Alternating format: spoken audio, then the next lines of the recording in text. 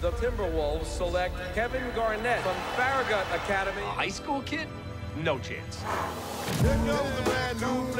He saw the future of what basketball was about to become. He does whatever it takes to win a basketball game. All I know is all out. I want to be challenged to the end. Anything's possible! I'm kicking new flavor. DraftKings has brought their expertise to legal sports betting. DraftKings Sportsbook is the best in the game. It's a legitimate sportsbook based right here in the U.S., so you can sleep easy knowing your funds are secure. All new customers can wager $1 on the game of their choosing. And so long as the game doesn't end in a 0-0 tie, they will win $100 in free bets. Make sure you download the DraftKings Sportsbook app and sign up using code SMOKE. Once you do that, bet just $1 on any Thanksgiving game, and DraftKings Sportsbook will give new customers $100 in free bets once any team scores a point. Check it all out through the DraftKings Sportsbook app. There are player props, live betting, future betting, and much more to mess around with. Jack, we got some interesting matchups this week. Your Cowboys are taking on the Falcons. Let me hear your thoughts on that. Man, it's a big game for us. Took a big loss last week against Denver, so we have to get this win against the Falcons to get right back on track. Don't miss out on Thanksgiving football with DraftKings Sportsbook, an official sports betting partner of the NFL. Download the DraftKings Sportsbook app now and use the promo code SMOKE when signing up to receive $100 in free bets if you bet $1 on any team to win. That's promo code SMOKE. Head to the app now to check out all the great odds and promotions DraftKings Sportsbook has to offer.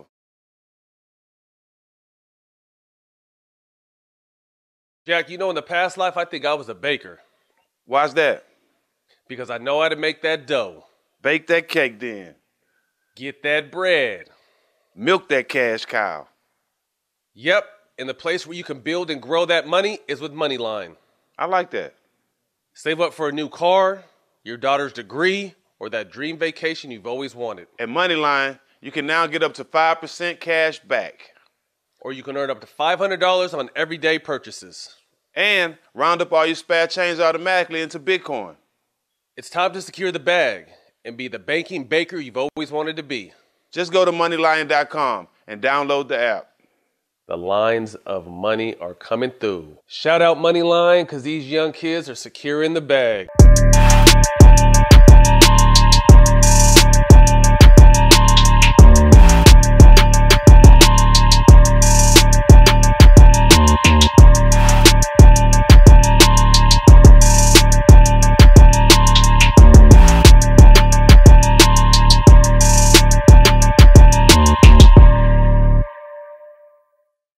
Welcome back, All the Smoke, Season 3. Dak, what's up, bro? Man, I'm crunk, man. My boy on the show today, man. Let's turn up. I'm ready, man. Hey, man, we've been trying to get this dude for a minute. It's just no fingerprints, no evidence. It's hard to track this man down, but he finally let us throw a net around him. Man, both of our teammates, our brothers, great player, but just a better person. Welcome to the show, Jamal Crawford. Hey, y'all was trying to get me. I was trying to get y'all. I've been looking for y'all everywhere. Prime time. I've been looking for you. You've been looking for me. I've been looking for me. Prime time is in the building. Man, he is. Yes, sir. He's here. Yes, sir. He's here with a little bit of facial hair too. He said he can let it grow out now. He don't have to fool him no more. Yeah, I ain't got to trick him no more. Ain't no more gimmicks. I'm on my pocket. They know what it is now. It's OG, triple OG status now. For real. Yeah. I mean, motherfucking 20 years in the league, definitely. We had IT back at the end of Season 2, and we actually called you during the show. Like I said, this has been highly anticipated to finally get you to sit down with us. Wish we were in person. At some point, we'll get you in person. We probably gonna come fuck with you in the pro-am in the summertime, but it's just good. It's just good to have you, man. It's good for you to be here. Damn, we wouldn't get through a show if he was in person because you know how he like to tickle niggas and shit. Laugh and touch you. We would have got through it. All that positive energy, man. You know, I got to get I got to feel All it. that positive energy. all that positive energy. No, I've been a fan of y'all show, man, from day one. Like for real. I've watched all your episodes from Ken Griffey Jr. to Steph to Lou Will to IT to everybody. Fat Joe. I've watched everybody. Like I've been one of the biggest supporters, and y'all are making it look so good, man. It's so big for our culture.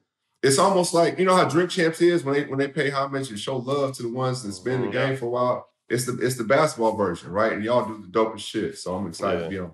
Appreciate that, bro. For sure. For sure. First time meeting Stack.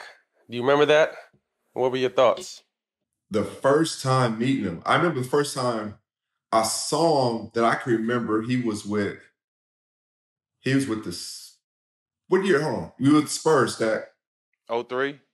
Yeah, it was 03. I think that was the first time I really remember. He was just cool as fuck. Hood nigga. As soon as I saw him, I'm like, man, he hood. It just reminded me of how we grew up. You know what I mean? Like, so it was just that natural, like, love for each other. That's the first time I remember really seeing him. And then getting the story and obviously playing with him, but that was later on down the line. But I remember he was in Jersey when we threw that crazy lob and stuff. You know what I mean? Just so I've always been a fan of his, just how he moved and his game. Like he had that OG old man game that you couldn't do nothing with. Almost how Paul Pierce plays and you know what I mean, guys like that. Every time we played each other, we used to always talk about how we wanted to play on the same team and play together. You know what I'm saying? Absolutely. We always talked about that every time, talk about bro. that. Every time we saw it, we talked about that. Oh, we got to play together. We got to play. And it finally happened in Golden State. And he was one of the first people I seen when I got there. And it was an in-between transition. We couldn't beat him, we believe. You know, Matt, how y'all had it rocking. But Stack and Monte and Goose were the linchpins there. So just to come there, that was the first time I came and it was sunny outside when I woke up from practice. I'm like, damn, it's 7 o'clock and sunny. I've been in the dark. Like, this is cool. You know what I mean? So it was just a rough period with that, but I love the Bay, even though we don't have a lot of success. Hey, Showtime. You smell that? Popcorn's popping. Ooh, you know that popcorn pop. Jack, you know that popcorn part's out that the blood start going. We could Harlem Shake out there after that. It's time to rock. Yeah. Hey, that popcorn ain't for everybody. We know that. We know that. It's not. It's not. Let's talk about your upbringing in Renton, Washington, right outside of Seattle. How did you first fall in love with the game, and how was your upbringing?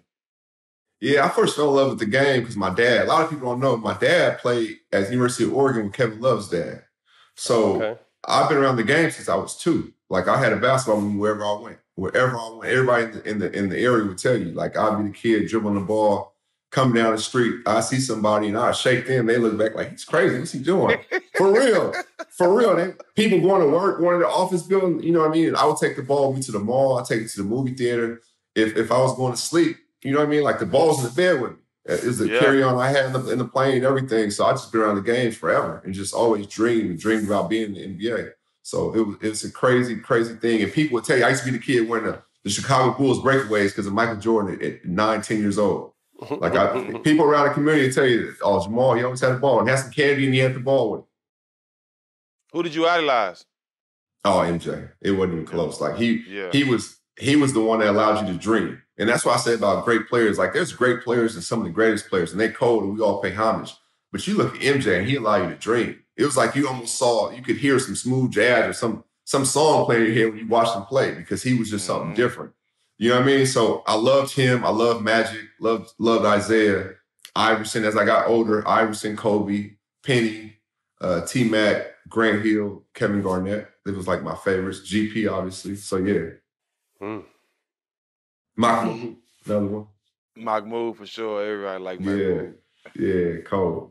You played at Rainier Beach High, produced a number of players such as Doug Christie, Nate Robinson, Kevin Porter, Deontay Murray.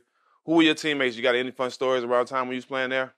Nate was the one I played with. So Doug was 10 years ahead of us, and then Nate was in the same era as me. So I was a senior, he was a freshman. And Nate was the same way he is right now. Like at 6 in the morning conditioning, everybody like, man, what are we doing here? Nate's up there laughing, getting everybody in trouble, running around, acting a fool. So I remember one game, Nate threw me a lob, and it was a badass lob. There ain't no way I should have caught it. But, you know, sometimes you throw the bad lobs, that create the best dunks. And so he threw the lob. I had to stretch all the way back, and I got it. And it's like, I thought I was going to fall forward. I just felt all off balance, but I dunked it. And Nate was laughing like, I set you up, ball. You know, Nate. And I was like, damn, I did that. Man, I feel like I did a somersault. I ain't never doing that again. So I kept my game on the ground after that. I was like, Nate, I'm cool. You crazy, dog. Nate is a problem, dog. He a fool, man. A fool. Full time, little walking muscle.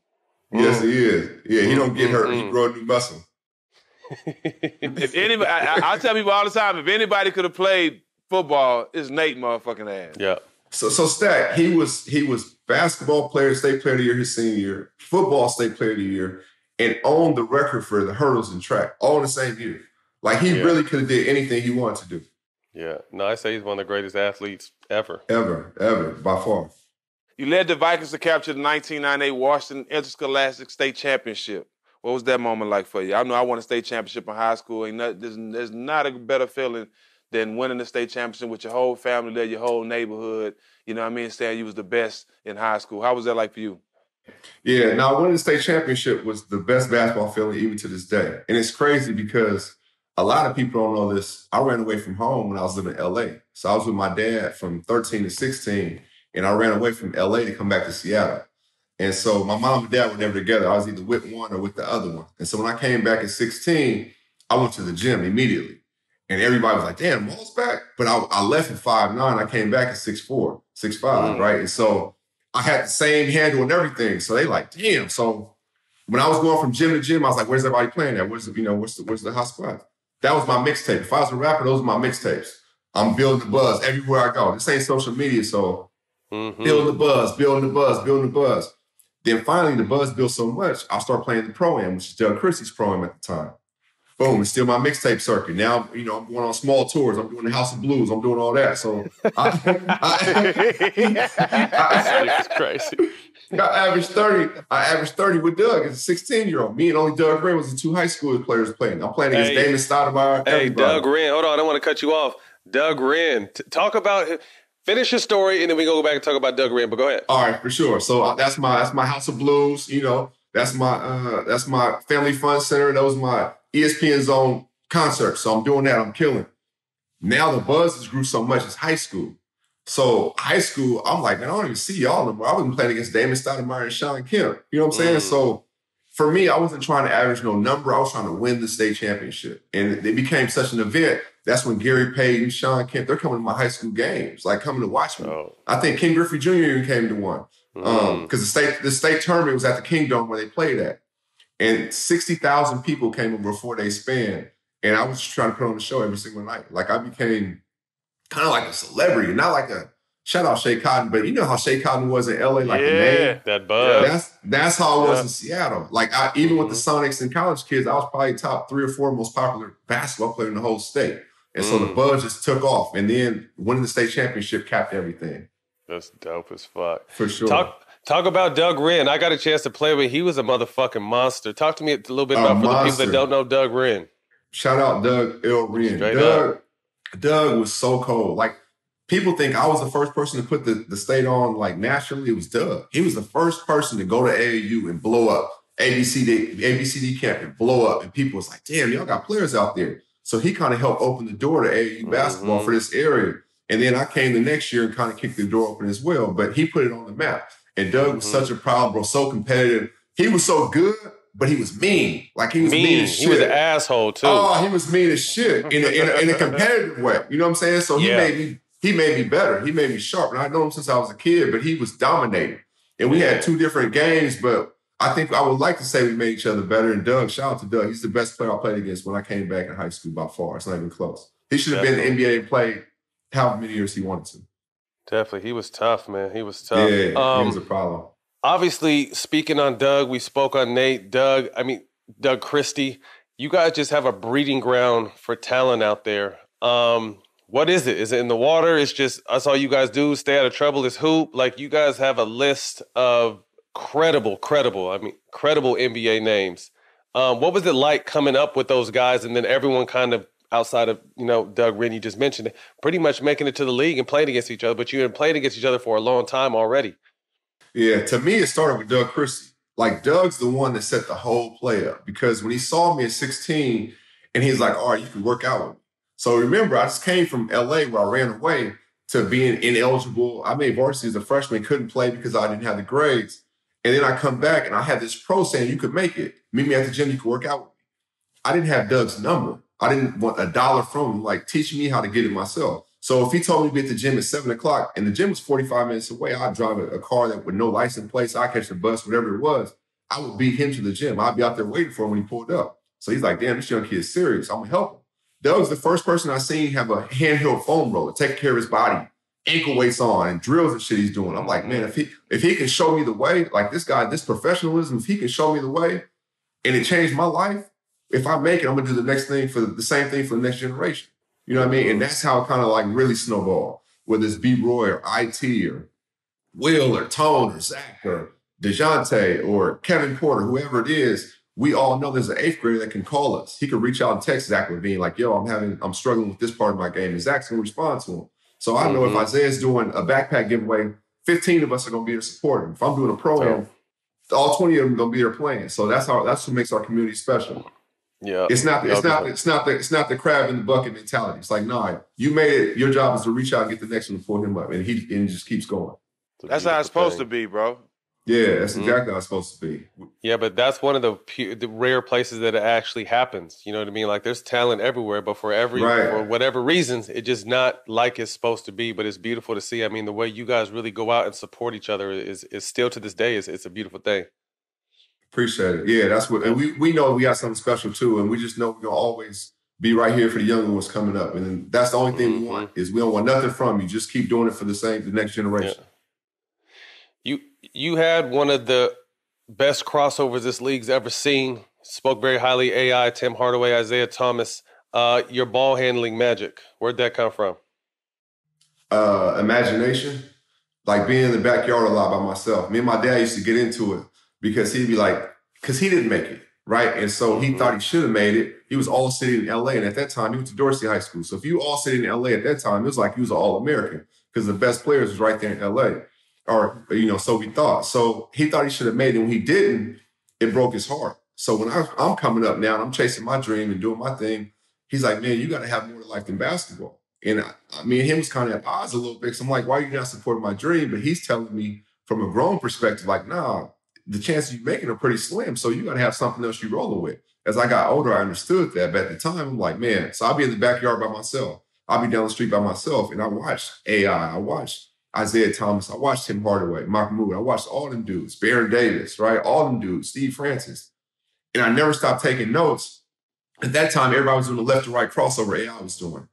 And so I'm like, all right, people are catching on that everybody wants to do the AI crossover. How can I do something different?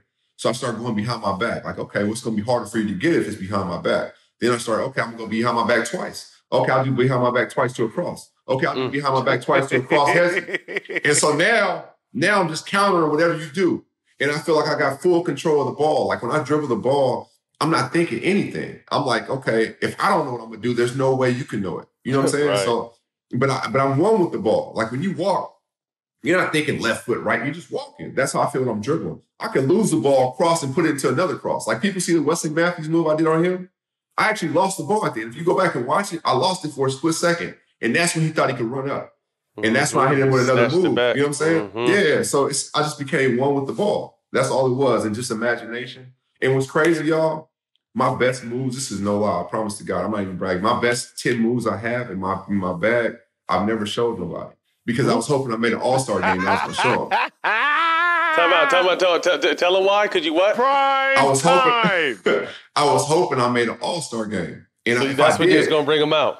I was going to bring them out. You know how back then, if you made an all-star game, Kobe had to wrap around the body the whole time. T-Mac threw it off the backboard. Like people have a signature play. I said, I got something. I got 10 plays I ain't never did before. Every time I get the ball, they better not guard me because every time I get the ball, every time down court, I'm bringing out another new play. And that's what I was going to do. I promise to God, I had it all planned out. That would have been crazy. But it never happened. But it never happened. So it's just in the vaults now. I just play it myself so I could just hear them, because they just ain't going to be seen by nobody. We want to give a thanks again to our friends at Manscaped, the global leader in the below-the-belt grooming. Gift your extended family and the in-laws a Performance Package 4.0 and earn some major brownie points. It's the ultimate hack to become the family favorite. Nicks down there are not fun. Good thing Manscaped has the perfect package for your package. Inside, you'll find the Lawnmower 4.0 trimmer, Weed Whacker ears, nose, and hair trimmers, Crop Preserver, ball deodorant, Crop and Reviver toner, Performance boxer briefs, and a travel bag to hold all your goodies. It's a cornucopia for your ball sack. The Lawnmower 4.0 trimmer features a cutting-edge ceramic blade to reduce grooming accidents thanks to their advanced skin-safe technology. It also gives you the ability to turn your 4000K LED spotlight on and off when needed for a more precise shave, plus it's waterproof.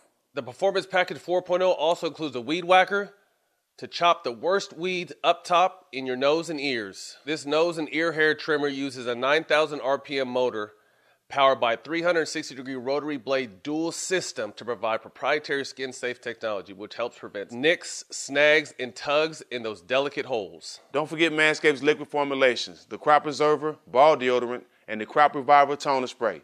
They're like sweet potato pie and ice cream after Thanksgiving dinner. Can't live without it. Manscaped has been busy, and they also just launched their refined body wash 2-in-1 shampoo plus conditioner, both featuring Manscaped signature scent that will help unlock your confidence this year. Get 20% off plus free shipping by going to manscaped.com/allthesmoke. That's 20% off plus free shipping by going to manscaped.com/allthesmoke. Be thankful for this holiday season. For the best gift of all, from Manscaped, your balls will thank you.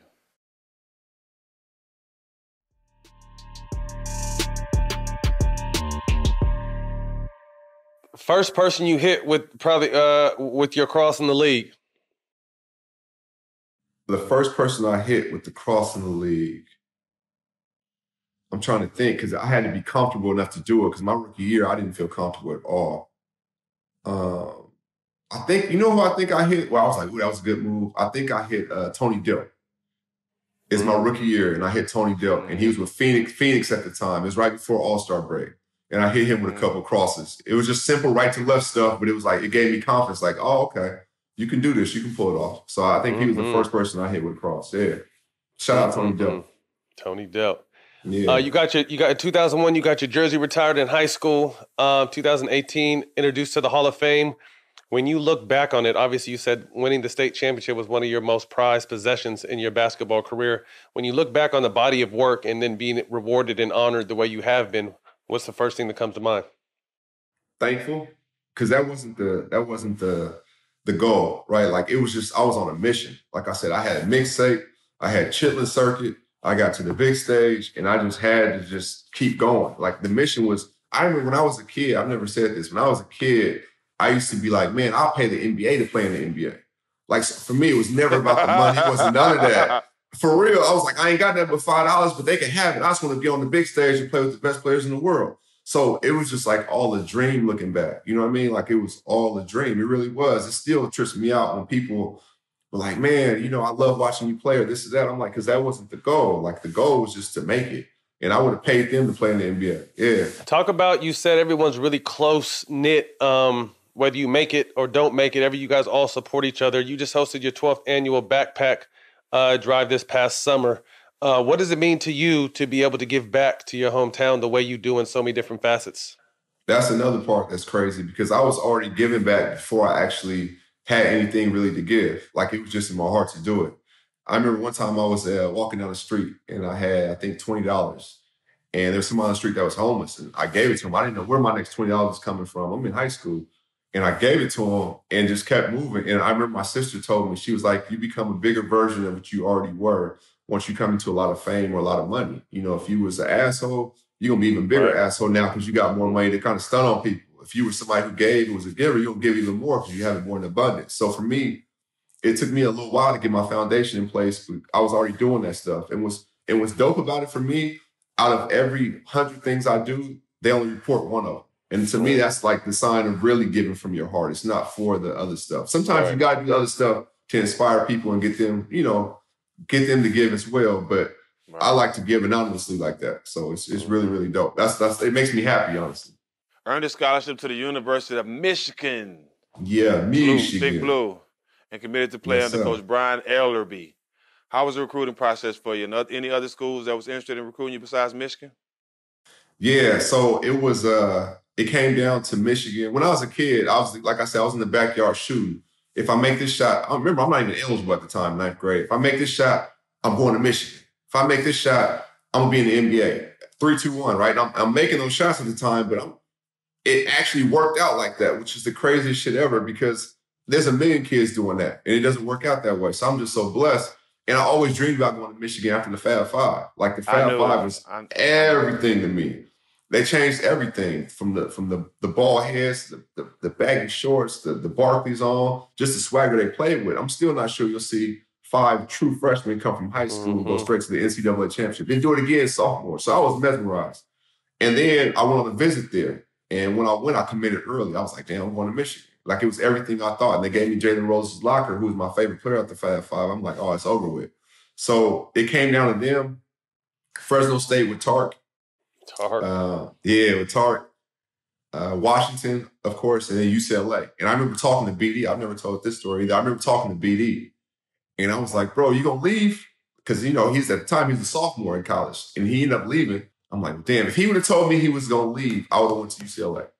You know, I've been playing with y'all, and I've never told that story. I've been playing with y'all. That would be crazy to lose Barron and get you. Ooh, that would be crazy. Because y'all was wearing the blue Iversons at the time. I remember all that. Yeah, the shiny ones. Yeah, that's and funny. Steve Ladd was recruiting me. Yeah. So I went to UCLA if I didn't go to Michigan. Damn, I never knew. That's dope. Yeah. What other schools was recruiting you? So it was Fresno State, Washington, UCLA, and Michigan. And like I said, that AAU scene I kind of blew up. So I could have went a lot of places after that. They was like, oh, okay, you're getting letters from Kentucky now, from Kansas, you know what I mean? Different places, Louisville. But I really wasn't really considering them. I was going to either stay on the West Coast or go to Michigan. At the start of the 1990 season, he got a 6-game suspension from the NCAA. The retroactively ruled that this high school living arrangement has breached the bylaws. A whole bunch of bullshit and big Some words. bullshit. Yeah, a whole bunch of big shit and word. Yeah, what that was about, bro. So out here in Seattle, y'all know the tech world. There's a lot of people with money. There is a lot of people with money. And remember, I just told you guys that my grades was messed up coming from LA to Seattle. So when I got here, I started meeting people, and I met somebody who helped me with tutoring, gave me clothes, like money for clothes and everything. He wasn't giving me money like, hey, I want you to go to this college, or I'm an AAU program, none of that. So it wasn't like he was a booster or alumni or AAU program. He had nothing to do with basketball, period. And so the NCAA found that out when I was in college. And they were like, yo, you was doing this in high school? I'm like, I was very upfront. I'm like, I got a tutor. I didn't have much. He gave me some clothes. And so with that, they said I broke the rule of amateurism. It wasn't even a rule at the time. So once they did their due diligence and they saw I was cool, they were like, okay, well, we're going to reinstate you. Right, but you got to miss a certain amount of games because they had banned me from college basketball. I was banned from college basketball because I broke the rule of amateurism in their eyes. And so they did all their due diligence. They reinstated me. And at that time, I put my name in the draft. But crazy story. So we're about to play Michigan State. Our team is doing well. We're 13-4, I believe. We're about to play Michigan State. ESPN Gaming, Dick Vitale's doing it. Now, you know us coming to college, like Dick Vitale's, like we want him to say you a diaper dandy, any of that, right? And so he's pumping me up before the game. I think Spike leaves at the game. It's a national TV game. I'm ready to go. I'm leading score, leading assists, leading my team in blocks, leading the steals, like, you know, as a freshman. So they're like, okay, we about to play Michigan State. And Michigan State was nice. It's the Flintstones. So they won the championship that year. Mo Cleaves, Mo Pete, you know, Charlie Bell, all of them. And it's in Michigan. It's packed. We get a chance to, you know, see how we match up. And they tell me 2 seconds before the game start. And they're like, oh, it's only going to be one game. That one game turned into the season. I put my name in the draft. And I'm going to tell y'all something crazy. I was not going to leave after my freshman year. I only put my name in the draft because they said, you got to come back early from summer school. I said, summer school? I just left 2 weeks ago. I'm home. So I said, all right, I got something for y'all. I'm going to put my name in the draft. Now you can't make me come back to summer school because I'm going through this process. And so that's what happened. People thought I was crazy. I go to Chicago camp, tear it up for 2 days, go to Chicago camp late because I wasn't going. I'm like, oh, I'm not going. And my college coach was there, my assistant coach, Curtis Townsend, he's at Kansas, shout out him. He's like, come here, you'll kill it. I come there a day late, still the show in 3 days, don't play again afterwards, and ended up being a lottery pick. And Michigan was history at that point. Damn. Yeah, yeah, that's crazy. Yeah. I was gonna get into how you came back and you had the Crawford crazies and what you did when you came back, but if the NIL was in, I would have been making big dollars at the time. That was my question. That was gonna be my question. I mean, with the movement you had, and like I said, this is before the internet, really. Yeah, you know what I mean? The movement you had, what could you have done with this new NIL rule? Oh, I'd have killed it because I was because you got to think Michigan's like it's world famous, right? The blocking. People forget I was at school with David Terrell, Larry Foote, Tom Brady. Like I'm at school with those guys, and I'm one of the most popular players on campus. I have my own, like you just alluded to, I have my own student section. So I think I was the only player in the country besides like their team student section that had his own player section within that. And at the time, nobody's really wearing headbands. I'm bored in college, and it took off. So everybody had the Crawford crazy. That's crazy you knew about that. The Crawford crazies. Yeah, and I probably would have ate up with that one. They wasn't ready for you, fam. Nah, fam, I came with that Spritzer wrinkle. You know, just gave us a little taste. Hey, my big homie, Big Fred, gotta shout him out. He's from Detroit, so he gave me a plan. And like you guys both know me, I'm very calculated. So he had a plan. He said, look, the first game you get on campus, this is where you show the people of Michigan that you can ball. They cut people on Ann Arbor. So I killed that game. I think I hit the game-winning shot. Then we played Detroit. Shout out to Shaw Phillips. He was on there. And they just beat y'all in the tournament the year before, man. The year before, yep. Yeah, so he come back. He was like the college Iverson. I get the game-winning block, game-winning shot on them. So now I show the college campus. I show the people of Detroit. And my dog, Big Fred, was like, now you get to show the cable world. Remember at that time, it was the Big Ten ACC Challenge. So we played Georgia Tech on TV. Jason Terry came to the game. He's in Atlanta. I played well. I was player of the game, I think. And then he's like, all right, now the stage is set for you. So now I play Duke on CBS, and that's when the whole country's watching. Because this is before the internet, so people don't know what's going on.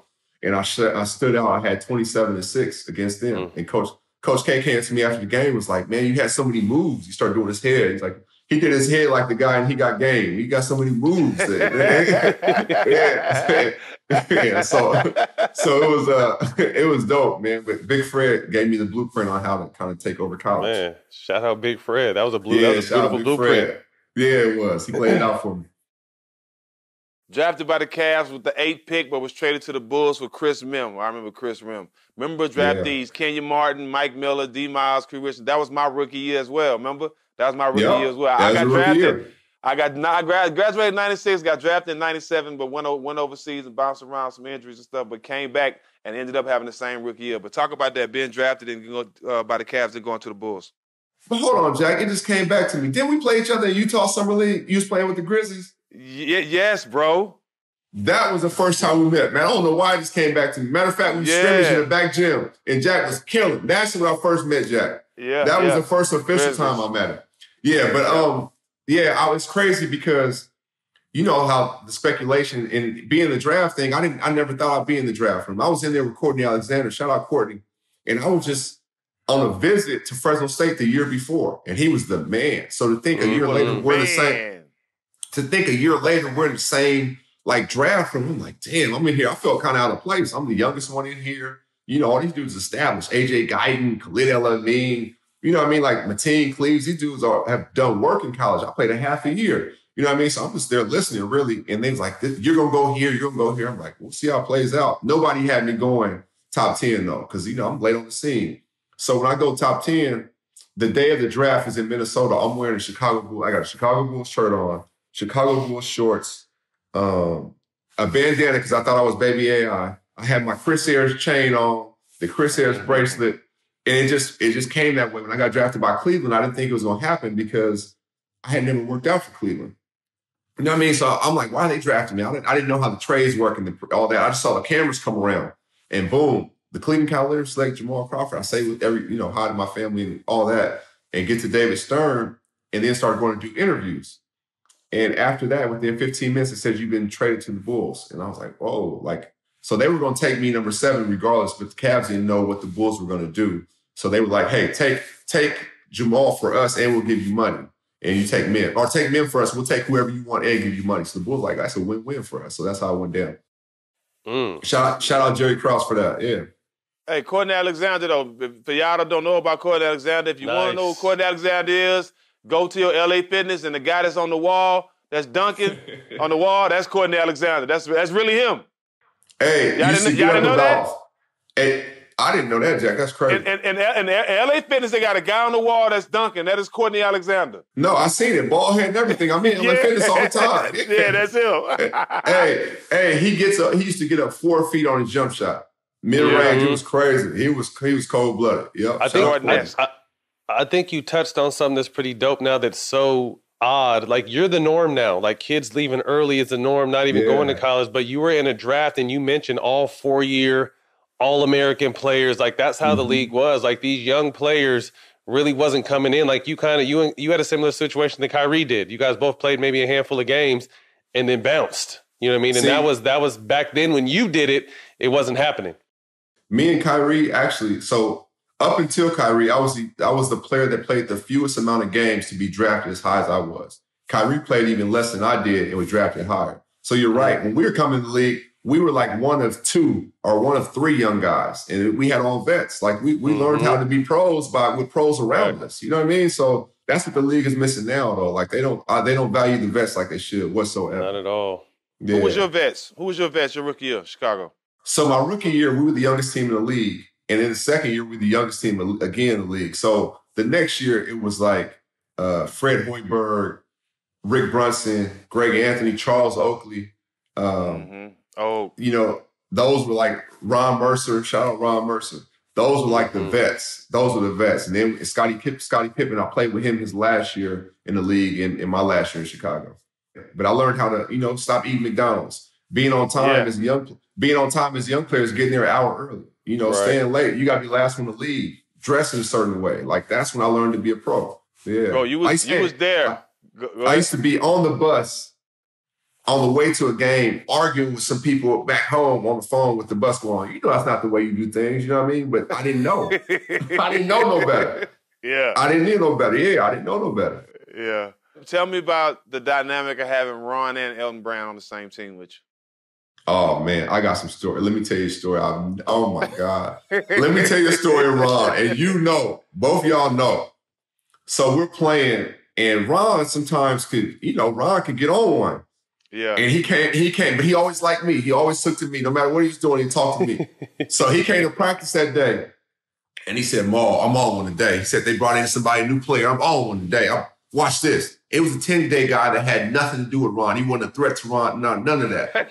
None of that. He said, "I'm on one today, Ma." He said, "I'm on one today." I said, "All right." I said, "What you gonna do?" "You'll see. You're on one." So he would start, he would scream, He run around and scream, 4 times, blocking people, fouling people hard. Shit, Tim Floyd got in his face. I've never told the story. Tim Floyd got in his face and said, "What's all this?" He said, all of him too. I said,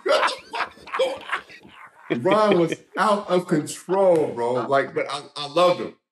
Shout out Ron Artest. He put me on Panera Bread too. Yeah. That's random as fuck. Yeah, he put me on Panera Bread. Hey, talk about Elton Brand, because before he tore his Achilles, Elton Brand was one of the best power forwards in the game, hands down. Without a doubt. Hands down. He was a walking 20 and 10. Mm-hmm. Like they showed me like his rookie of the year campaign, and they had a brand of soap. It was like a soap box, and they had brand on it. 20 and 10 on it, the one you can depend on. Like, he was a walking 20 and 10. He was the one you can depend on, right? Man. So he was 20 and 10 no matter what. He just knew how to get it. Like, he was a beast. Workaholic, always worked, always was improving. And he was smart. He was very cerebral as well with his talent. So he was a problem. But people would never know about Elton Brand like they should in this era, Right. Shout out Elton Brand, man. Shout out he's over there working in the front office with the Sixers right now. But that motherfucker was a killer, bro. Oh, he was a killer. It's still hard to believe that him, Ron, and L.O. was playing together in high school at the church, St. John's Hospital. That's crazy. At the church. And Eric Barkley, I think, was on there. Eric Barkley was on there, and Reggie Jesse, all those guys. Yeah, they was animals, bro. They had a squad. Okay, what was your welcome to the NBA moment? Your rookie year in Chicago. We just talked about your vets. When you get in the league, what made you feel like you had got to the NBA? Like the welcome to that first moment that you had. Oh. There's a couple moments. The first one was the first preseason game. We're playing in New York, and Latrell Sprewell. At the time at the Garden, you could see the other team at the other end of the tunnel. So at the time, the Bulls come out, and Sprewell just went to the finals. They're over there on the other end, and I hear Sprewell say, "Okay, I'm reloaded." I'm like, what? Like, damn, I can feel it. Like, I'm nervous already. I'm a rookie. Here goes Spree. And that was like the first moment. And another moment was my rookie first game, I'm playing Sacramento. I'm a lottery pick. We're terrible. So what's the formula, right? If you're terrible, you're a lottery pick, you're probably going to play a lot. They want you to develop. I didn't play till the last minute of the game. My whole family's there. I flew them all in. I played the very last minute of the game. Got 2 shots up, though. Made the first one. Got 2 shots up, though. Got 2 shots up, though. Made the first one. And that was like my welcome to, I'm like, damn, this is really a business. Like, they just took me. That was my first moment, like, when they took me as a high draft pick. I think I'm going to play. It's a blowout. And he puts me in, like, to mess with me because we had got into it. He puts me in the last minute of the game. Made my first shot, though. My dad was pissed, too, by the way. But, yeah, that was my Hey, he had the OG stance. We kept pulling up his pants like, shit, let me go tell them because this is crazy. You know, he had one of those going, but he was upset. I remember that.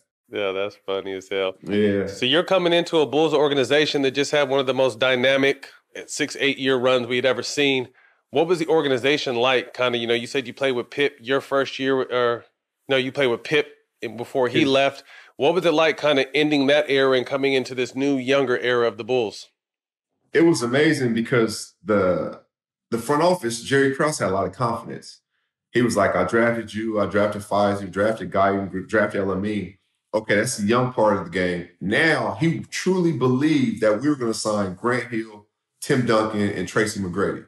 Like he said, we all this cap money. He believed we were going to sign all 3 of them. And so at the time, I'm just new to the league, so I'm not understanding like, oh, okay, we're going to get those guys on the team too. All right. But he really believed that. So the front office had a lot of confidence from that 8-year run. They feel like they can make some stuff happen. The fans, it was always sold out. It was always sold out because I think them tickets were in advance. They thought, they weren't going to break up. So they was already sold out. So we were terrible. But we played in front of a great crowd every single game. So it was tough in the city walking around knowing that they just had all this success and this dynasty. And we come in as this young group who's trash right now, trying to figure it out. You know what I mean? But so I really integrated myself in the city, going to the hood to play, going to all the hood spots just so they could see me because I was one of the new faces. So I wanted to make sure the city, was connected somehow to our team. So that was good and bad, by the way. But yeah, it was good and bad, by the way. But yeah. You rolling around in the Chicago hood. I don't know how much good could really come from it outside of getting some good game in. Bro, I went to this place called the Ickies. It's the projects for real. Like, to the point when the Bulls found out I was there, they was like, you could have died over there. Don't you ever go back over there. For real. I swear to God, the front office, they was on me, so I never went back. But I was there. that's where I saw a young Will Bynum. I saw Tony Allen. They was there too. You know what I mean? I was like, there's some hoop stuff, but the hood loved it. They're like, man, don't nobody from the Bulls come over here and play. Straight up. So they play around in the projects. They got you going to the hood, and they got Ron working at Best Buy. Y'all all over the place. Oh, we was all over the place. We was running and saying we was all over the place. Well, for real. But and it's crazy because me and Ron was the one who jammed together. Like, that's my boy. But now I was in the it's one thing to be in the hood. I was in the projects for real. Like, there's people in Chicago that don't go to the Icky. So unless you're from there, you know what I mean? Yeah, so I was all over the city. Young fam making moves.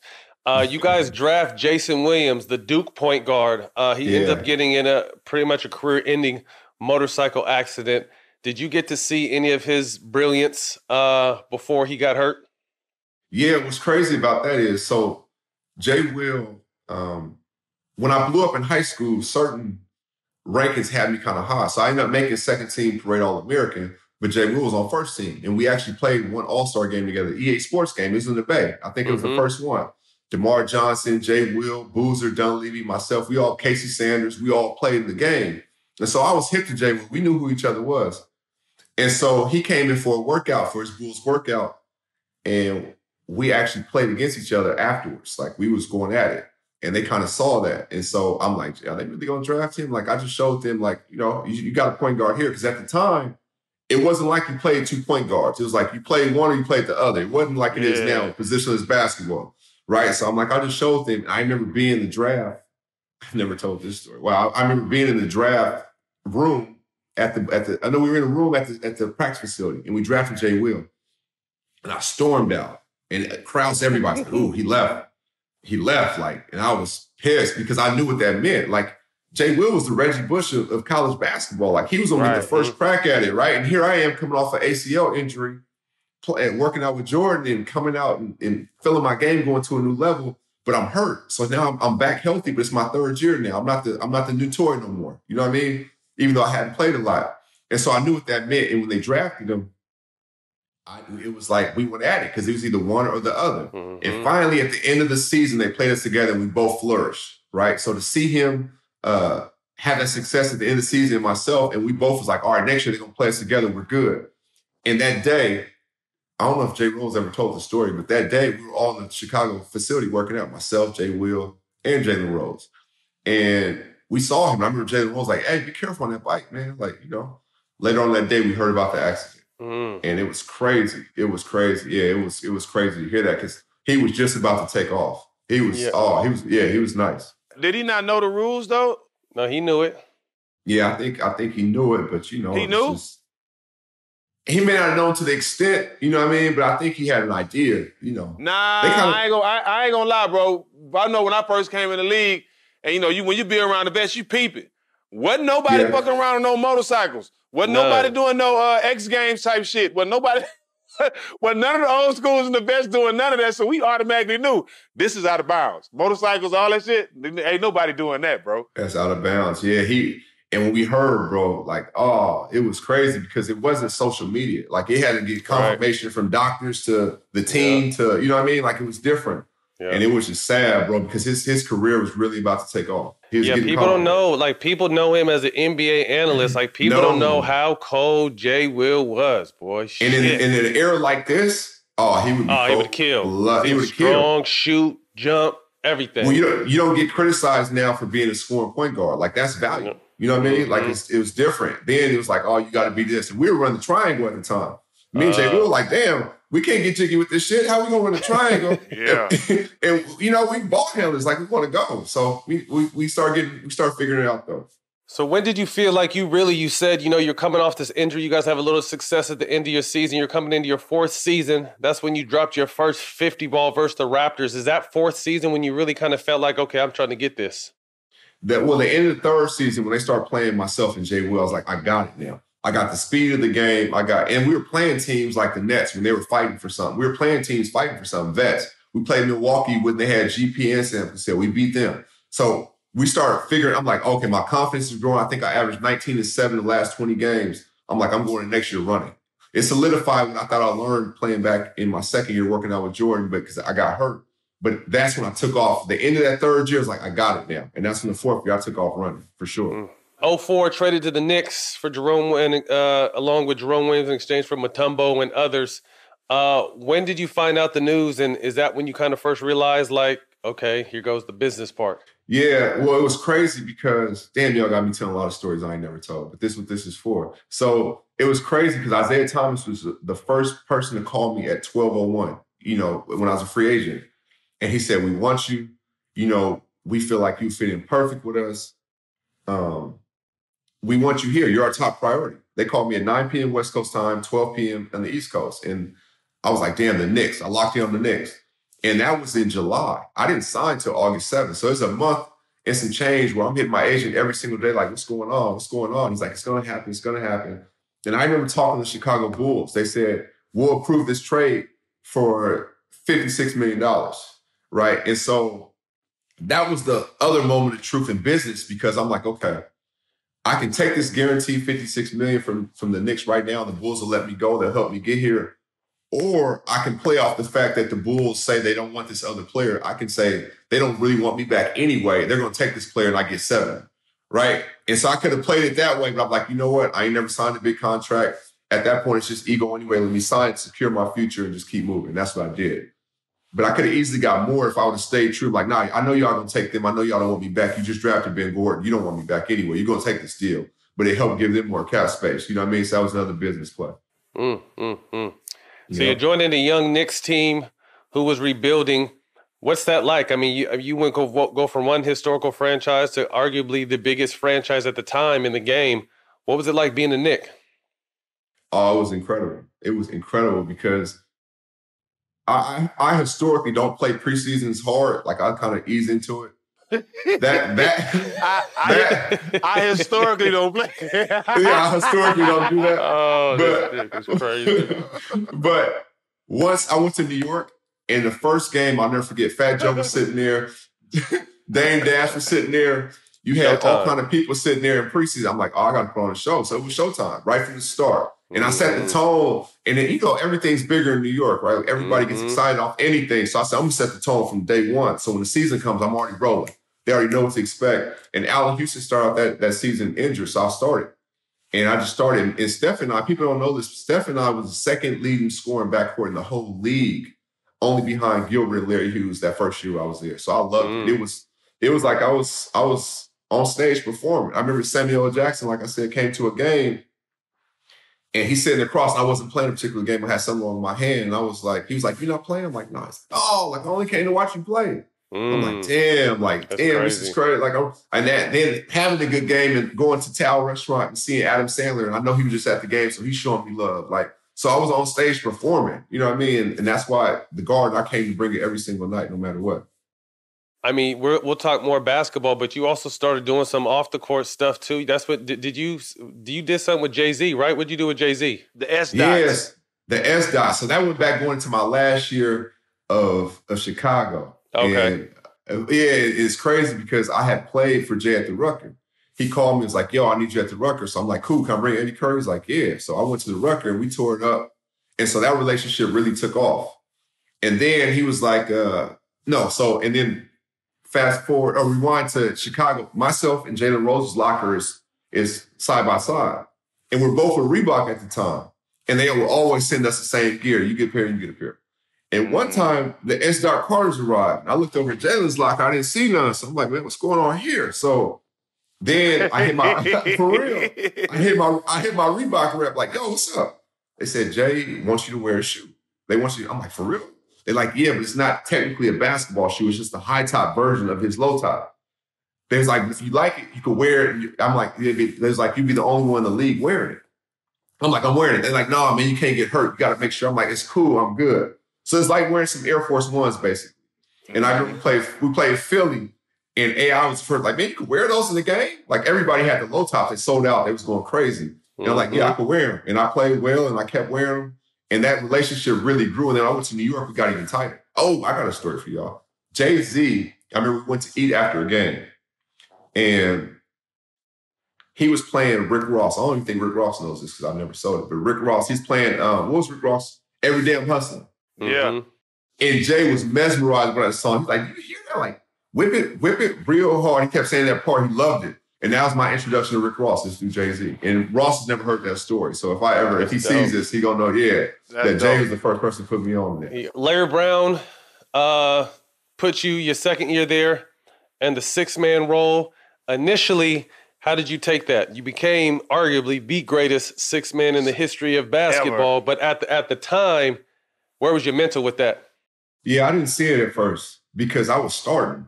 You know what I mean? Like I was starting the year. I've always started my whole life. So I had never come off the bench. And when he tried it that year, I had some success. And he said I improved more than any players he ever coached, was huge coming from a legend like that. But it was weird to me. I just felt inferior at the time. Like, man, so I'm not good enough. We're programmed to think like, damn, the starters are the best players. You know what I mean? So it was different for me, but I had some really big games. And I saw his vision. I just didn't understand at the time because I'm only 28, 29. I may have been 26 at the time, and I had a lot of success. And he trusted me. Like, I had the ball late and everything. He's like, "It's not about who starts, it's who finishes." He always said that. He always drilled that in my head, always drilled it. And so I learned a lot from Coach Brown. He's actually probably the best teacher I've ever played for. And so, like he was incredible and had that foresight and that vision because I didn't see it for myself long term. So go and finish the game, son.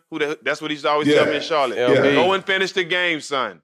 Son, we have to get rid of the characters. We have to get rid of the characters here. You could have a big bucket of ice cream and a bird flies by and just a little piece of bird shit flies in ice cream. The whole ice cream's ruined. He would say stuff like that. Like he was a teacher, bro. Like for real. No doubt. I remember I came and played. So I was kind of bouncing around my first few years and I came to your guys' training camp late. Remember I came to training camp late as a motherfucker. They didn't. Oh my God. Go ahead. This is when Zeke had just taken over, if I'm not mistaken. Or no. He was there already, but yeah. But it was some shit where they invited me to training camp late. I come in, I play well. They won't let me fly back to New York because I don't have a suit. I'm just like, y'all didn't tell me I needed a suit. I had a suit to get on the plane, so everyone's giving me one of each. Someone's giving me pants. Someone's giving me socks. Someone's giving me a belt, shirt, jacket, tie, the whole nine. So I go on this team, and there's a lot of injuries. So I go from like the last dude in training camp to starting like the first 8 to 10 games. And then I remember Isaiah comes to me. It's like, we got a lot of money on the bench that's starting to, the guys are starting to get healthy. I'm thinking, okay, well, shit, I'm just about to go to the bench, then I'm not going to start anymore. These niggas cut me, bro. I played like 8-10 games, started, played well, and just got cut. And got cut. It was crazy, Matt, because you really could not get on the plane leaving. We were like, well, he didn't know he needed a suit. So we all make sure, for real, that's a real story. Yeah. So Jack, he could not get on the plane. He just went through training camp, went through hell. He could not get on a plane to get back with us if he doesn't have a suit on. So everybody makes sure the suit to make it happen. Man, I remember we was out one night. It was me and you. And it's a moment. It was us two out, and we were out of the lounge, whatever. And this dude was coming to say what's up to us. He danced from about 30 feet. He did a sidestep dance all the way until he got towards us.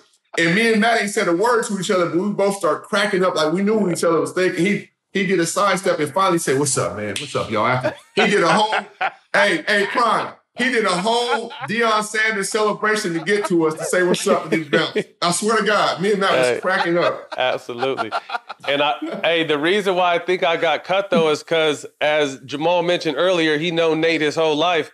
Nate was a fucking terror, and he was always pranking people. So me and him got into like a pranking war. And this nigga put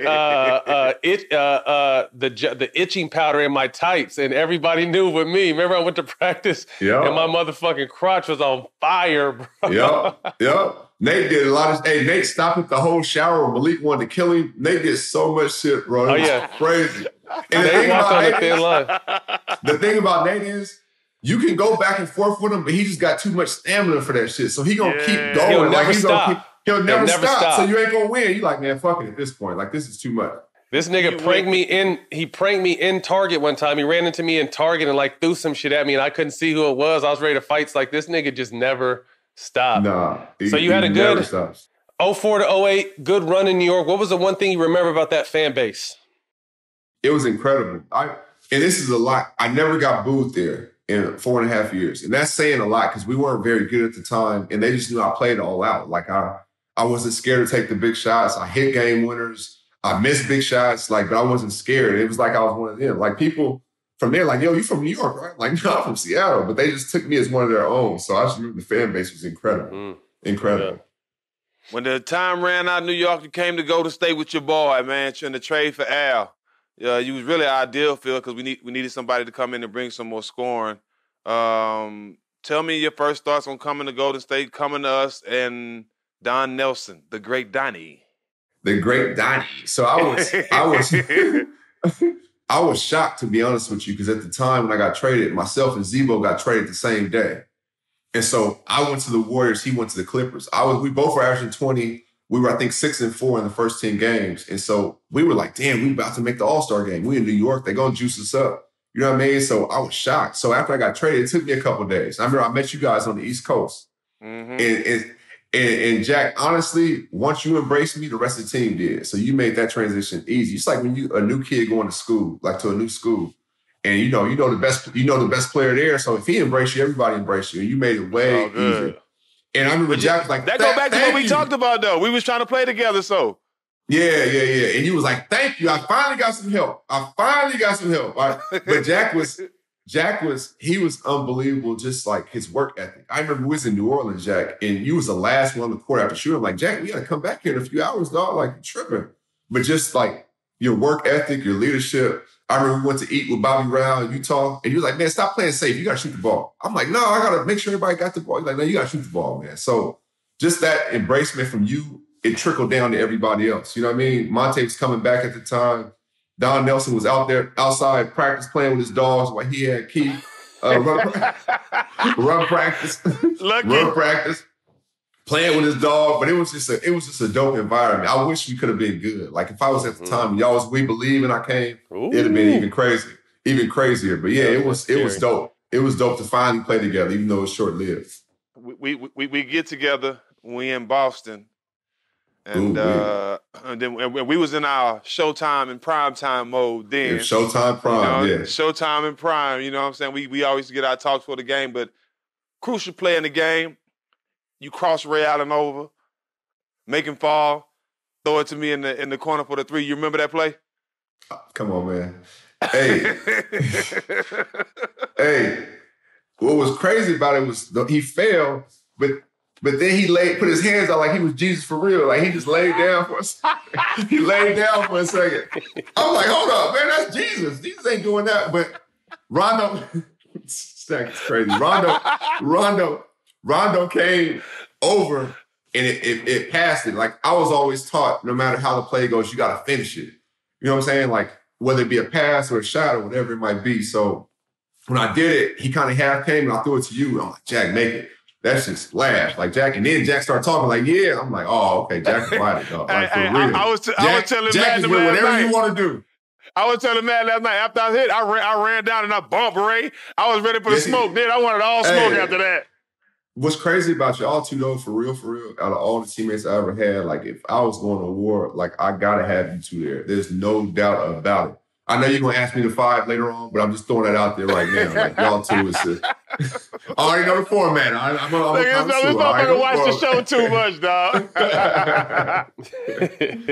During a victory over the Bobcats in December 2008, you had a 50-point game, thus becoming the 4th player in NBA history, only after Wilt, Bernard King, and Moses Malone to score 50 points with 3 teams, bro. That's why I call you Showtime, because you show up. How did that feel? And being in the conversation and the names of those guys, how did that feel to you? It felt unbelievable because, Jack, you was hurt, so you didn't play that game. But I remember we was in Atlanta the night before. So back-to-back, I'll never forget it. And I played terrible. And my son was in the crowd because he was living there at the time. And I think I was like 3 for 15. And I played awful. And I remember the next day, Don Nelson was like, yo, we're not having no shoot around, sleep in, everybody, meet at the bus. We'll meet early. So we did that. I remember sleeping all day. I got up for breakfast, went back. I slept all day. And I was just ready. And I started out the game. I remember I had 7 in the first quarter. I think I had like 23 going into the half. I just got in the rhythm. And with me, y'all know how I play. I play crazy as shit. So if I make a couple, I feel like I'm hot. You know what I mean? And them couple went, and I just kept going. I had 35 with 5 minutes to go. And then Ronnie started giving me the ball, and coach started drawing the plays, and I kind of, start getting fouled and things of that nature. But whenever you score 50 like that, it's never just you. Like, it's got to be the perfect storm. Somebody setting the screen, giving you the ball, drawing the plays. Like, so when you have success like that, it's everybody. And you can feel everybody kind of take in that. And it's dope because, it's something everybody can kind of share in. So, yeah, I was just happy. And when they told me the company, I was like, damn. And then I go to Orlando. We go to Orlando next game. And I get hurt in the warm-ups when we was in the back before we go. I'm like, because I was trying to get 50 again. I got hurt doing the Anthony Morrow stretch when you kick your leg up, and my groin wasn't ready for that. It was weak. So I had 18 in the Orlando game, but I was hurt. I had to take some time off after that one. I was hurt. I was hurt. Oh, shit. You did that. That young Anthony Morrow had to put you out. Yeah. Hey, I was good when he did the sideways swing. I was with him. Then he started going front. I started front with him, and it was all bad. It was all tough. Yeah. Pop goes the weasel. It was all bad. It was over with. It was over with. It was the Hawks in 2009 to 2011. Backing up All-Star guard Joe Johnson and Mike Bibby. You averaged 18 points, 2.5 rebounds, 2 assists off the bench. What was it like coming to ATL and your first action as teammates with those guys? Yeah, it was crazy because that was the first time I knew I'd be a sixth man. And y'all know the league put you in a box. And so I got to a point where I was like, man, I'm being known as a good player on bad teams. You know what I mean? I didn't want that. Y'all had already went to the playoffs. I had never went. So I was just labeled as such. So I'm like, all right, I'll do whatever I got to do. And they had just went to the playoffs with Joe and Marvin and Al and Mike and Josh, right? So they had their crew. I'm like, I'll come off the bench. I think I can bring something different. So going into that summer, when we played pickup, I would always make sure I would start a game or two later, just so I could start seeing the game a little differently. You know what I mean? Like, okay, I'm going to start getting used to seeing, okay, I'm not going to be out there when the thing starts. So what you going to pay attention to? What are you watching? And so that first game of the real game, I had 3 points. I took only 2 shots. And Joe Johnson, he don't talk a lot. He was like, man, you got to shoot more, man. We need you to shoot. right? And then he told Mike Woodson pulled me in his office. He's like, yo, you got to go lead the league in scoring off the bench. You got the same green light you've had your career. I'm like, oh, okay, for real. Okay, I'm going. So once that hit, we never looked back. And it was crazy because Atlanta, I love living there because that was the first time you saw people like us doing jobs like drug testing or, you know what I mean? Like anything you wouldn't really see us in. Like, so I was really, really happy and the people really took to me. Like I said, I brought some of that old Georgia peach, that lemonade, and brought the flavor to it, what they already had. And it's just a great mix, you know, and then Orlando kicked our ass in the playoffs, but you know, yes. Hey, but don't worry, we got Jack right before you. We swept Jack, destroyed them, came through, stomped all the peaches in Atlanta. Yeah, sorry. Hey, y'all beat us by an average of 25 points that series. We was beating the dog shit out of them. They beat us by an average of 35 points. They was killing us. We had a squad, bro. We should have won a championship that year, man. Stan got scared in the Eastern Conference Finals, and Boston beat us. But we had a good ass team that year. Y'all had a squad, but then we came back and beat them the next year, though. Yeah, but hold on. Before we get to that, though, so you win your first Sixth Man of the Year award in 2010. Yeah. What's that feeling like, being recognized as, you know, the best player coming off the bench?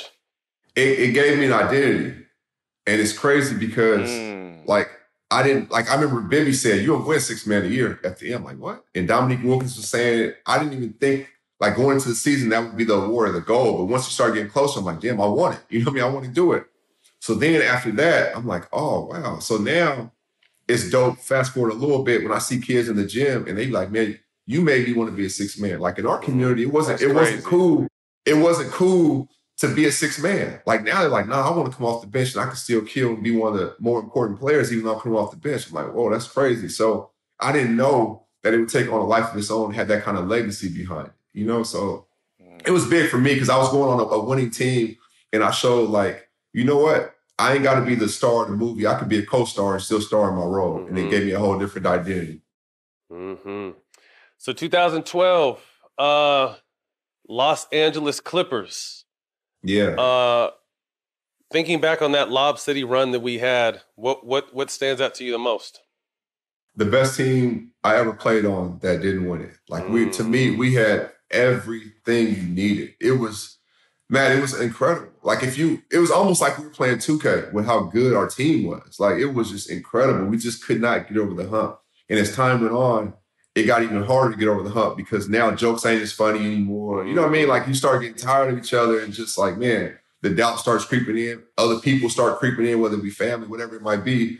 And it got crazy. But to me, that was the best team I was ever on. We should have I'm not saying we should have won a championship because you needed some luck. We should have at least been to one finals. There's no question. Sure.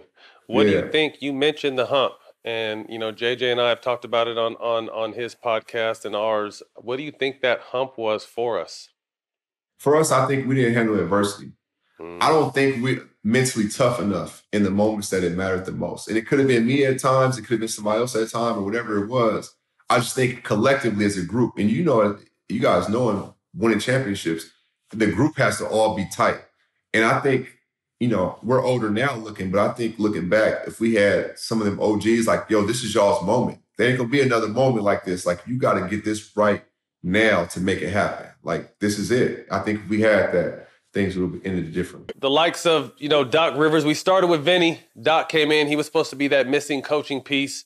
Along with Doc, you know, JJ, who just retired, DeAndre, who's with the Lakers, CP's in Phoenix, Blake's with the Nets. I mean, we had Lamar Odom at one point, Eric Bledsoe, Darren Collison. We had a really, really, really talented team. Talk to that. We had everything. And it's crazy because we literally won so many games. I think in that 4-year stretch, we were like top 4 or 5 in the league in wins. Like, we won so many games. It was just when it mattered most, things would fall apart, right? Or it would be injuries. Some Sterling shit or some injuries. I remember losing Blake and CP in a 5-minute stint in Portland. Right. You know what I mean? So, like, it's just, man, I don't know if it was karma or what, but when it mattered most, we just fell apart. Something happened. The Sterling curse. So you're able to win Sixth Man of the Year, 2014 and 16. I want to say I remember 14. They wanted you to dress up, so you had like pulled your shirt out of like it was freshly folded. You know how they're all compact, and this nigga didn't even want to iron it. He just wanted to take it out and put it on. I'm a hooper, man. I'm just a hooper, dog. Yeah, he didn't like to dress up. Hey, so 2 times, you end up winning it 2 times to put you 3. I want to say that your boy Lou is tied with you now, if I'm not mistaken, right? For what he's won it 3 times as well? Yeah, he has, yep. Shout out to Lou Will for sure. Yeah, I mean, what does that mean to you, though, to be kind of the standard for 6-man basketball? You said kids aspire to be like that now, but what does that mean to you now that you kind of sit back and now that you're done and you take a look at it? It means everything because, like I said, that wasn't the goal either. So it was like to see kids say it's okay to come off the bench. I'm not less than because I'm coming off the bench. I can still be just as important as one starting. And that's around the country. Like, I've been all over the country, and they say the same thing. Like, man, I want to be a 6th man now. I'm like, wow, it's crazy because I would never even thinking that. I was just trying to show I could be a good player on bad teams. So that's crazy. And then to win it at 34, you guys know once you start getting up there in age, they start saying, oh, he's too old to do this. So they put you in another box.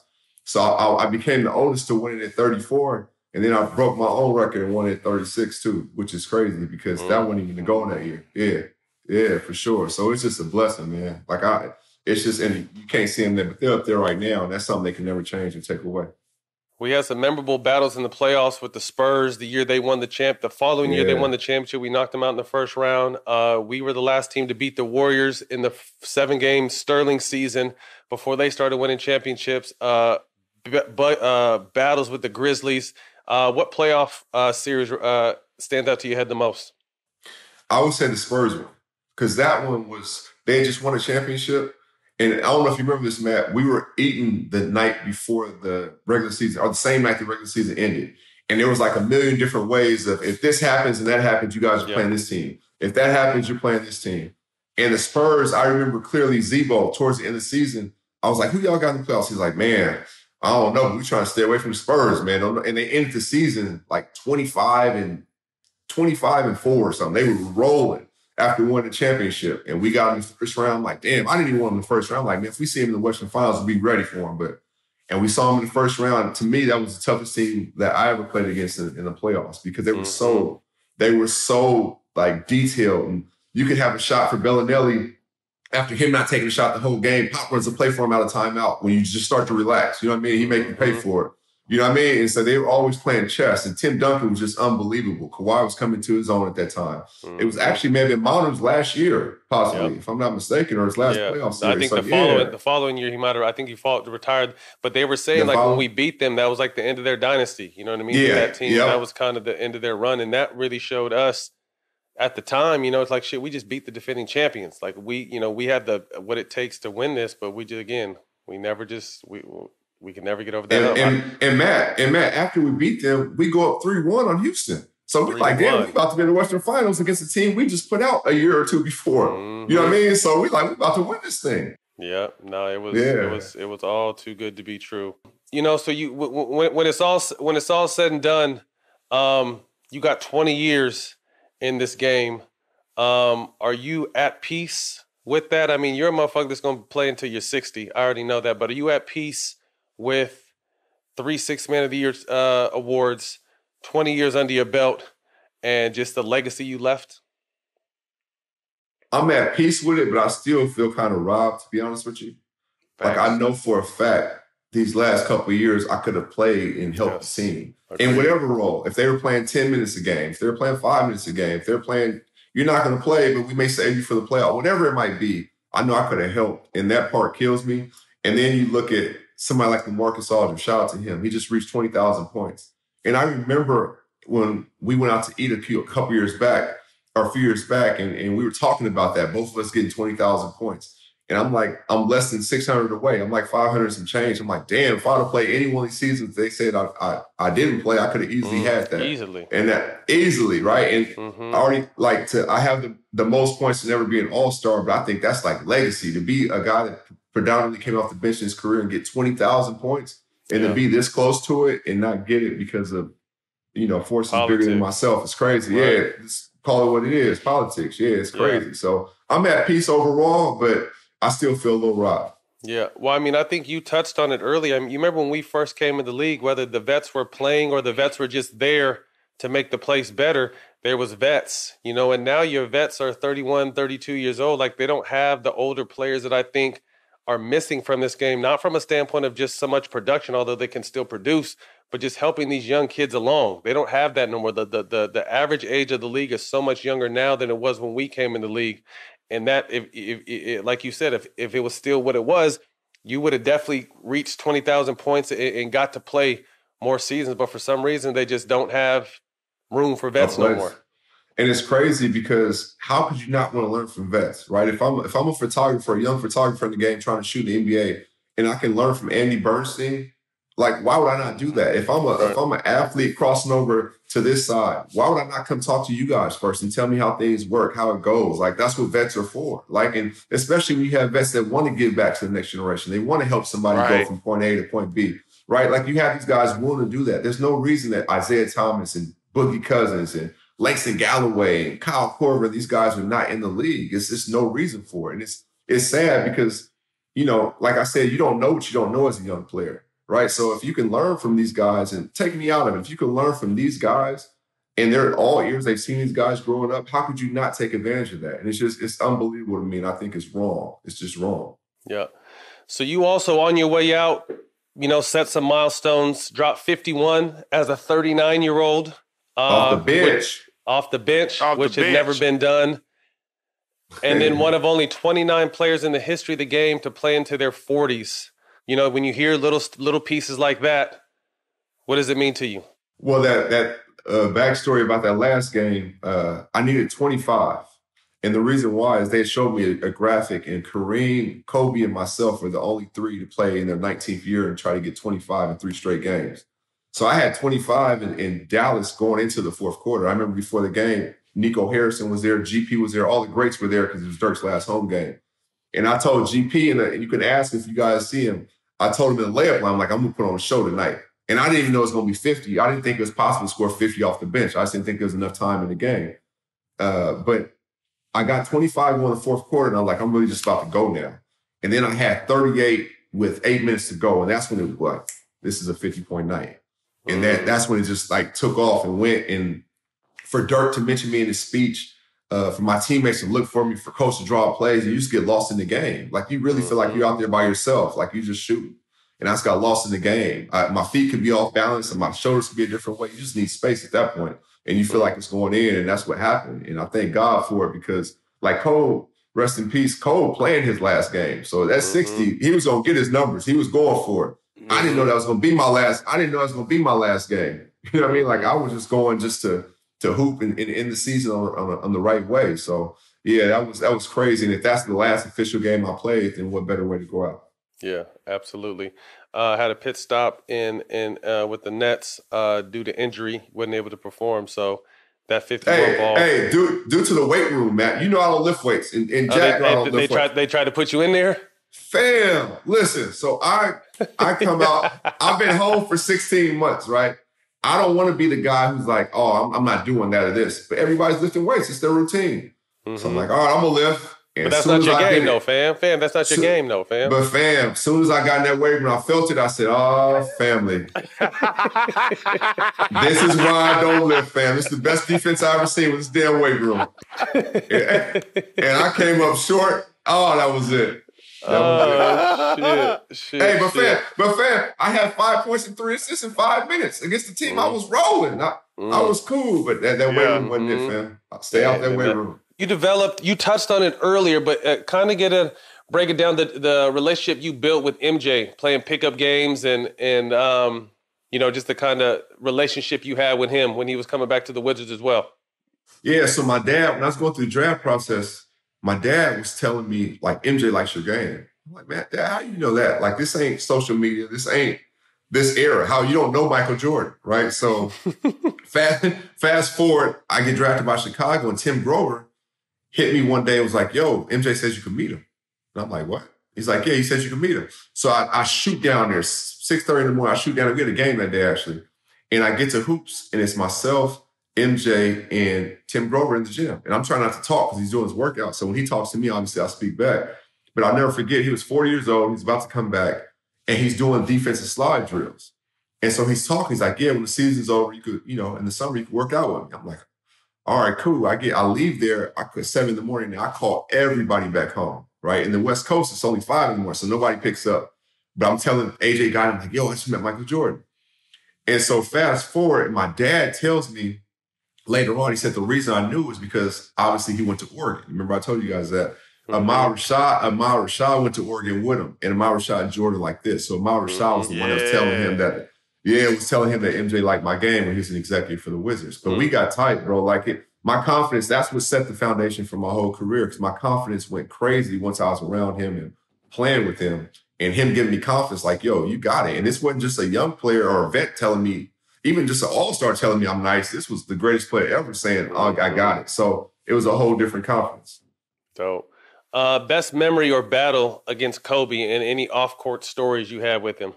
Oh, man. So many. The first one that I really remember that Kobe acknowledged me was when we played in the Garden on a Sunday afternoon, and he, at the time, became the youngest player to get 20,000 points. I was playing like shit the first half. I think I had 2 points, and I scored 31 the second half. And he came out, and he gave me a 5 and said something to me after the game. He's like, boy, you hot as a pistol. But that was his first time acknowledging me on the court. Like, Kobe had never talked to me. So I'm like, damn, he knows who I am, like, for real. And then another memory, when I went to Atlanta, we played the Lakers, and we beat them at home. And he, across the hall, I remember Monica was back there, Shannon Brown was back there. I think they were together at the time. And he was like, man, can't nobody guard that shit? And, I didn't really talk to him since that interaction 2 years ago. So I'm looking around like, who's he talking to?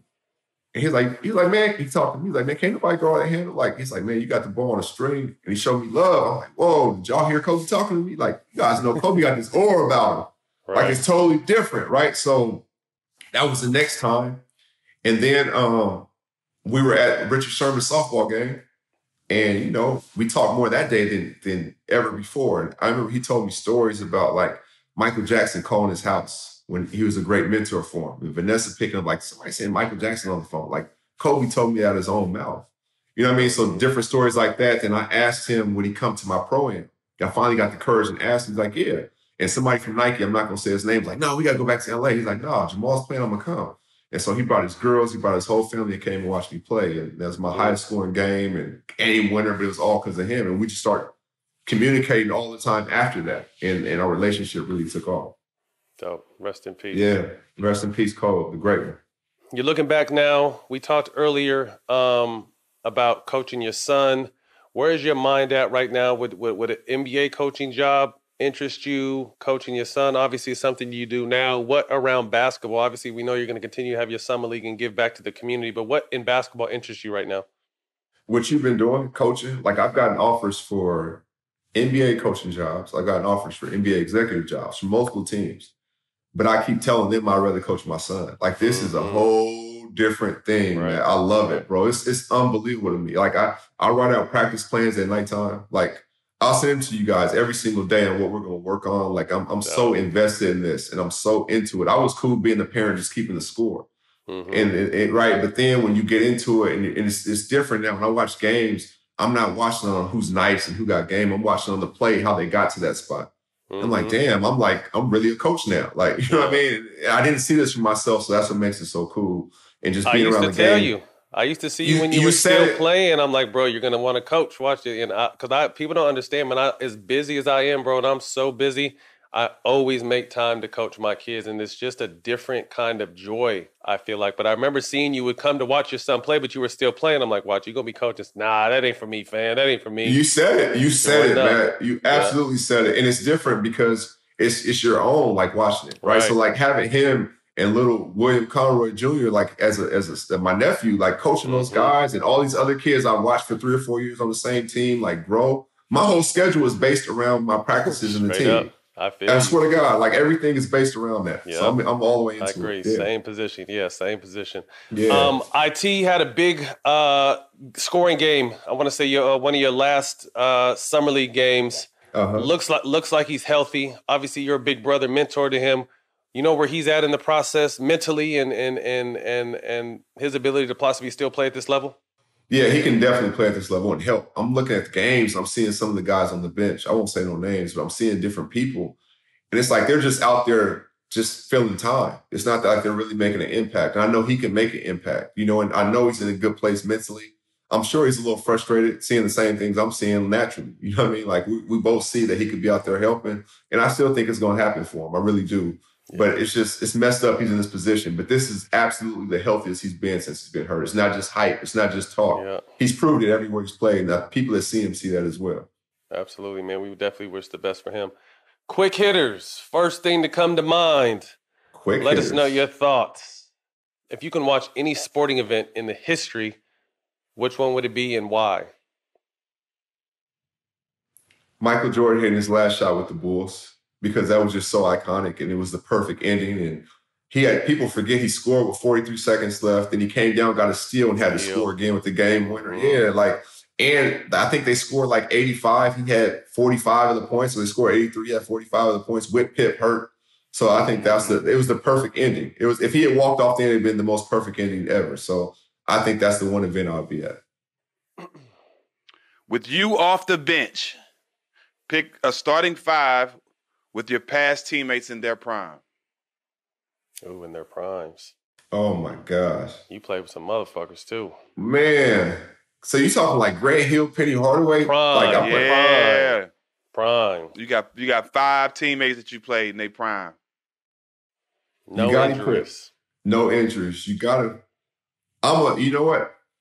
I'm going to do it this way. It's going to be easier for me. I'm going to do ones that were all ahead of me, so older than me. I'm not going to do the D Roses or the CPs or any of those guys. So I'm going to go with Scottie Pippen, a small forward. I'm going with Penny at the point, Grant Hill. Those 3. That's offense and defense with those 3. That's everything. Yeah, that's everything. And then places now. Trying to go everybody older than me so I don't have to really put the pressure on the 4 and 5. Charles Oakley at the 4. And at the center, or if I get another forward, you could go with, I'm going to switch it up. I'm going Steph, Penny, Grant, Pippen, and Oakley. Nice. I'm just going everybody older than me. Yeah, I'm going everybody older. Yeah, nice. That's a nice vibe. And that's Stephon Marbury. Yeah, Stephon Marbury. I didn't play with Stephon. Yes, Stephon Marbury. Yes, and of course you could say CP, Blake, all those guys, but I'm just going with people older. You got a young Pete Rose too on your list. That's why I didn't go nobody young. I'm going all older. Yeah. Top 3 sports movies in your opinion? Above the Rim. I got to go with Pop. He Got Game. Remember the Titans. He Got Game. I just felt like it was my life, like in high school, how I started blowing up and stuff. So I could really relate to Ray and Jesus. That's dope. Yeah, I don't think they're 3 best. There's 3 that come to mind. Yeah, that's solid. Top 5. If you had to pick 5 dinner guests. Ooh-wee. I'm going Andre 3000. I'm going my mom. I'm going Pac. Mm-hmm. I'm going Mom, Dre, Pac, Jay-Z, and Obama. Nice. That's a nice table. One album you can listen to on repeat. No skips. Life After Death. Ooh, that was easy. Yeah. Mm-hmm. I got the words tatted on, so I could do that. I could do that one. Yeah. That's classic. All right, this is the last question. You should know what it is since you watched the show. If you could have one guest on All the Smoke, who would it be? But I better know your him. answer. Yep, you better know him. Mahmoud.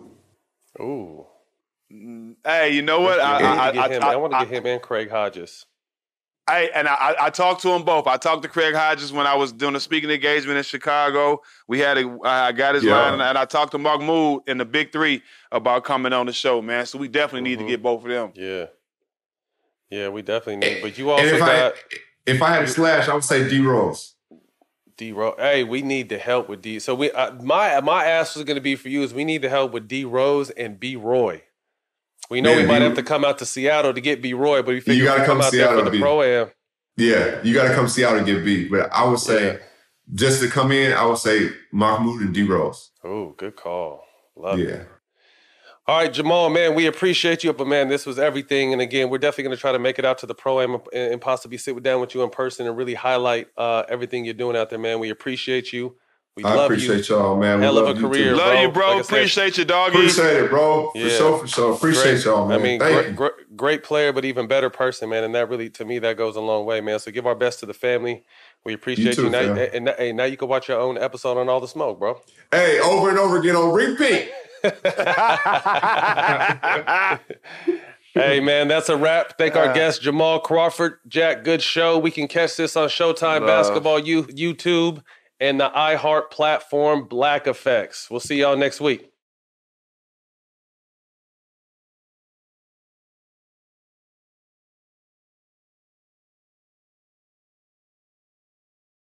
The Timberwolves select Kevin Garnett from Farragut Academy. A high school kid? No chance. Here comes the brand new flavor. Who saw the future of what basketball was about to become? He does whatever it takes to win a basketball game. All I know is all out. I want to be challenged to the end. Anything's possible!